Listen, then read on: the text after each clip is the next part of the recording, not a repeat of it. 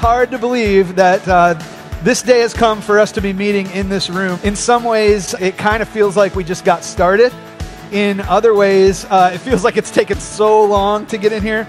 But here's the truth. Whether you feel like things happened quickly or slowly, here's one thing that I know that we can all agree on. It's the Lord who has brought us this far, right? The Lord has brought us this far. The Hebrews team is so excited to be in our new space because we get to hand you your coffee every Sunday morning.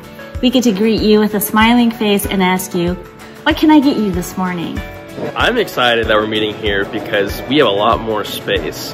And as an usher, that's comforting for me to know that anybody that comes in that's new can find a seat. We don't have to shoo them away if they run late to church like a lot of families do. So that's why I'm excited. We're really excited about the new kitchen. It's going to give us an opportunity to feed many people in many contexts. Everything from widows and shut-ins to opening our doors to the community. Yeah, I think it's an awesome opportunity for us to meet in one space to glorify God and honor Him and worship Him together as a community in one group. The Lord our God be with us as He was with our fathers.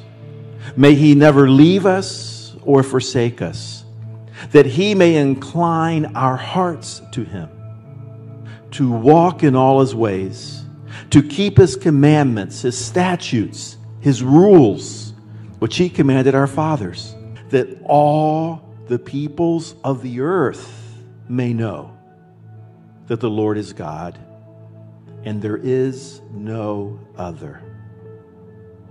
Let your heart therefore be wholly true to the Lord our God, walking in His statutes and keeping His commandments as at this day. Lord, may that be our prayer today and the days ahead. In your blessed Son's name we pray. And all God's people said, amen.